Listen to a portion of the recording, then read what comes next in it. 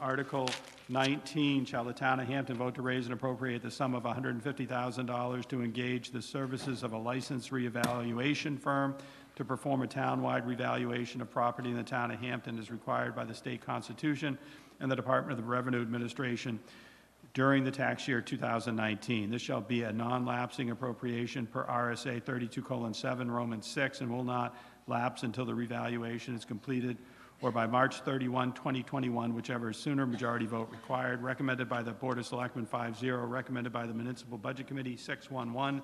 Fiscal Impact Note, Finance Department, the estimated 2019 tax impact on $150,000 is 4.5 cents per $1,000 evaluation. Is there a motion to open discussion on Article 19, moved by Mr. Bridle, seconded by Ms. Barnes? Is there anyone who wishes to speak to Article 19? Seeing none, we will move on to